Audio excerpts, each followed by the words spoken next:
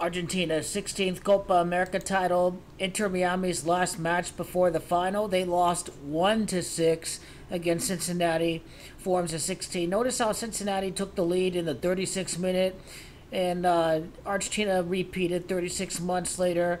Argentina scored 36 goals across the three major tournaments: 2021, 2024 Copa America, in the 2022 World Cup. For Inter Miami, this loss left them with 51 goals and 37 allowed. Messi became the champions of America. When I refresh the Gematrinator, 16's Gematria GOAT. This what made this call a very easy call to make. They lost 1-6 right after Messi won his 16th Copa America. He had an ankle injury in the game, but Argentina still won the match, even with the ankle injury in the final, to the GOAT. Lionel Messi's Gematria 51. Cincinnati's Gematria 51. Could we see this match in the MLS Cup? You know, it wouldn't be a bad match because the Cincinnati FC, I think, defeated Inter Miami, wasn't it, in the MLS? Oh, no, I think they lost to the Houston Dynamo. But here, 51 goals scored, 37 allowed. Campeones is Gematria 37. Campeones 57. Cincinnati FC. Let's see. Actually, get rid of that. But notice how their first win ever since the Copa America would be Inter Miami's 16th win of the season. Their first win ever since Messi won Copa America. And what about the matches ever since Messi departed? Miami 47 points.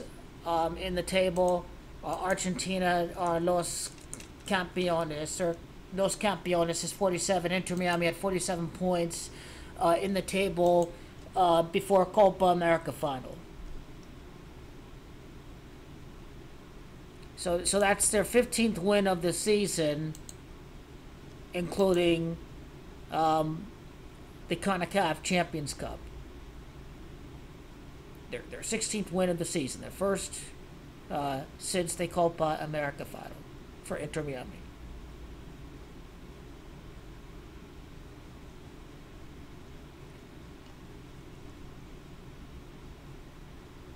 So Messi played during this draw.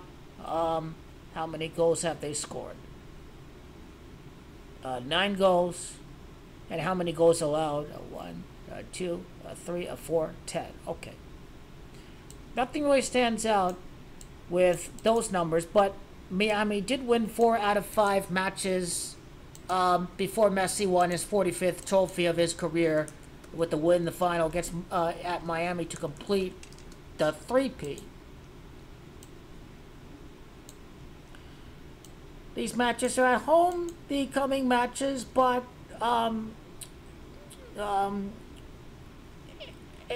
and look how conveniently the matches were scheduled. 5 out of 6 were away matches during the time that Messi was away. Certainly helps the profits of Fort Lauderdale, but one thing that could not have been foreshadowed was the Messi ankle injury in the final, so he may be out.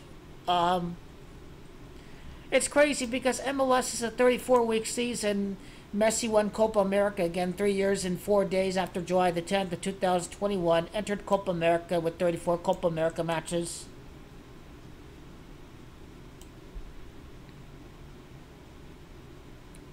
But again, he has time to recover.